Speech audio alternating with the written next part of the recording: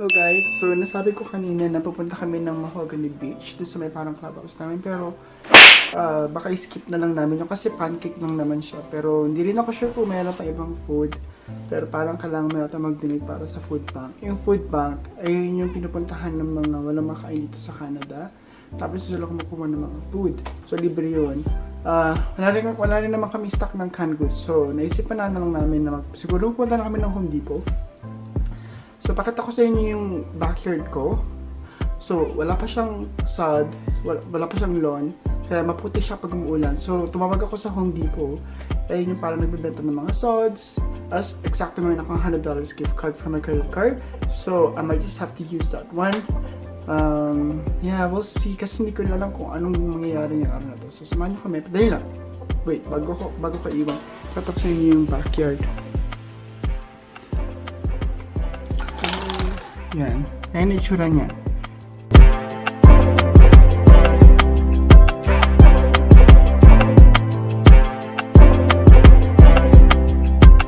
Kauwi lang namin ni Mama from Home Depot. Ay, sorry, pawis ako kasi nag-rig ako. Bumili kami ng sods. So, 8 lang yung nagkasya. Pakita ko sa inyo. Kasi may ilaw dito. Ayan. Ayan lang yung nagkasya.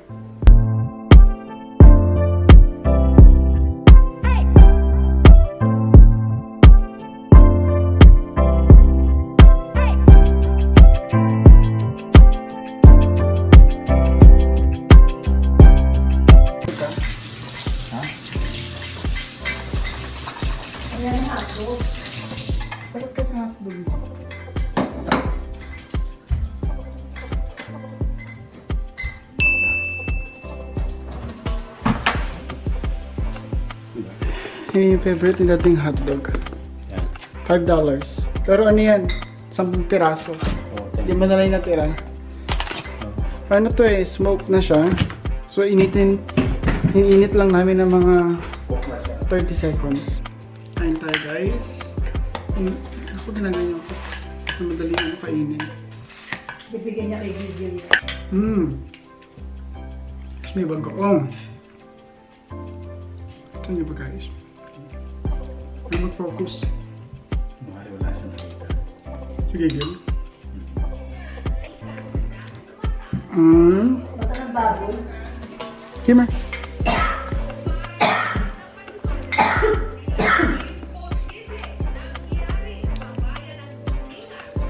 Naku, gusto tumatayo pa. Here you go.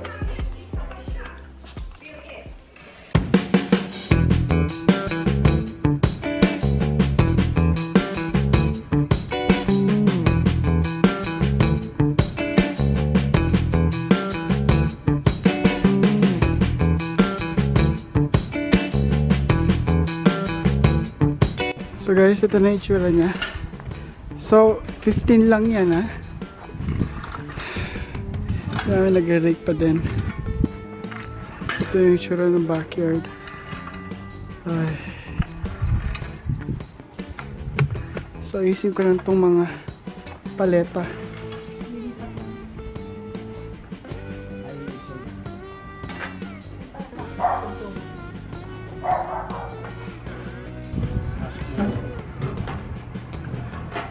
Ano masasabi mo?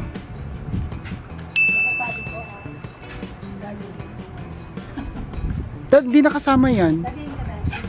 Kasi deck yan eh. Tambakusan. Oh.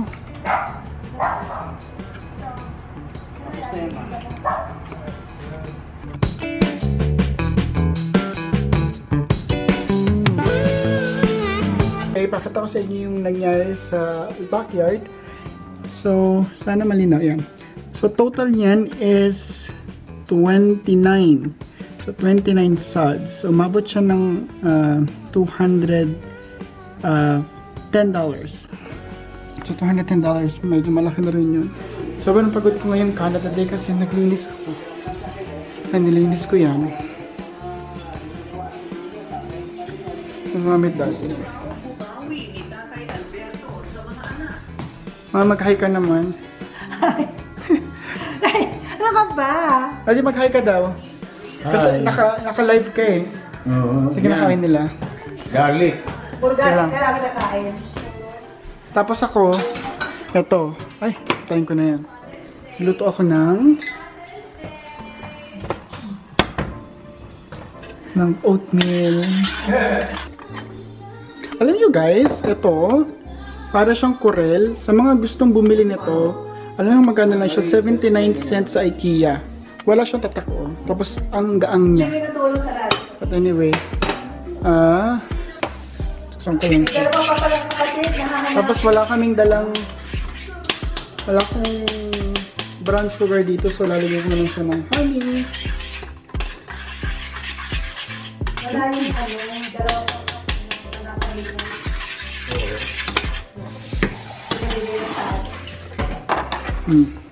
No, bukas na tayo mga wait. Parang ulan na, di. Sige, magbukas na lang. Oo. Kaya ano, wala sila yung bukas. Di ba? Bakit? Kailangan nandito ba ako? Tulog ako. Ito yung... Ay, sorry. Ito siya na guys. Tapos lagyan natin ng honey. Yan. Damihan natin ng bonggang-bongga. O, dito na ako lalabas. Oo, dyan. Natuwa si Kigil. Ay, grabe. Bibili kami ng chicken. Alam mo, natuwa si Kigil. Ay, para sa mga hindi nakakaalam, ang kinakain ni Kimor at saka ni Kigil ay... Chicken, roasted chicken. Sa umaga, almusal. Alam mo, Rai, nung nagsuot na ako ng... roasted chicken. Tumakbo na si Kigil. Akala niya. Akala niya. Akala niya. Alas kami, hindi niya alam. Eh, yun ang akala niya. Ang hindi niya alam. Kigil? Sorry. Bad direction to. Ay guys. So ngayon ito lang yung ginagamit namin kasi kapag nag-snow. Sana umulan. Ano ba yan? Lumiwanag ba? May problema ka ba, ma? Sa liwanag. Oo, kasi sabihin, hindi uulan. Hindi daw uulan mga guys. Pag wala nang sila, ito lang naman. Hirap pala mag-vlog habang nag-drive. Ma, okay lang ba mag-vlog ako habang nag-drive? Kung hawak-hawak ko tong camera. Ako na lang haha. Joke lang. Hindi ko siya hawakan, but anyway guys, mag-drive muna ako, ha?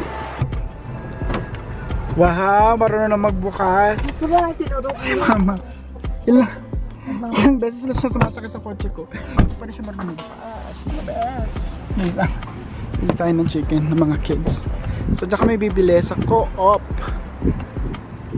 Co-op mga bes. Parang walang tao sa co-op ngayon, ma. Ako parang nag-holiday. Naku, Holiday parang kasi isa sila sa Canada Day. Canada Day. Ano masasabi mo sa mga Canadian, ma? Kasi today is Canada Day mga bes, ah. Pero tingnan natin kung may mga sale dito sa loob. Pwede kayo mag-vlog dito. Pwede naman siguro. Wow! Doon kami sa chicken agad. Let's see. Some chicken here. Uy! Dalawa na lang yung natira. Dalawa na lang yung natira, guys. Sige, ihabol natin yung para hindi yung chicken giga. So, yan. Then, nung kinakain ni Kim at saka ni Kigil, ayun na lang yung natira. Nice. So, guys, sinasabi ko kanina yun na lang kinakain ni Kim at saka ni Kigil. We'll see. Mom!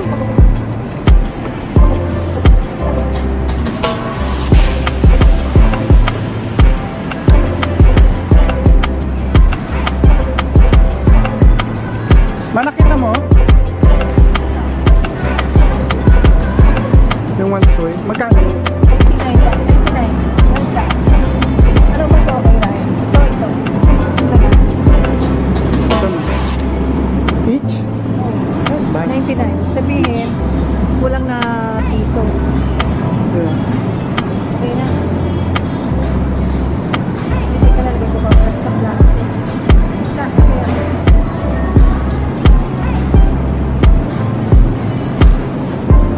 Buy it up. One soy. Ano tawag yung English nito? Membership. Non-member. So ganyan. Look up item. See? Please select from popular items or Cilantro. limit item alphabetically. C-H-I. Cilantro. One. Sure ka? 69 eh. Bahala na siya. Basta. Yan. Tapos yung bahay nito. Finish and pay. Insert cash or select payment type. Mapahawak na. Lagay mo lang dyan. Hawak mo lang dyan. Ganito dito sa Canada. Kami Use nagbabayad. PayPal to complete transaction. Tap lang mga bes. Hindi sa co-op libre yung plastic. Pwede ba yung plastic? Yeah. Sa co-op libre yung plastic. Lagyan natin lahat. O diba? Ma, yun na may aso doon sa kotse. Kitsa. Ha? Actually, matapag sa cilantro matapag sa white soy. Feeling ko, mali tayo nang nilagay na code. Pero okay lang yun kasi ang cilantro tsaka one soy, iisa lang naman yata. Cilantro kaya yan. Ako, baka may pangalan siya. Good, diba? Tapos may A&W dito. So yun lang, magkano yung $12 din halos yun? Magkano ba ang $12 sa Pilipinas, ma? Kasi 10 is 400. Nasa mga 500 pesos siguro. Ay hindi din kasi 12. Ewan ko. Mahina ka sa mat eh. Mahina ka ba sa mat, ma?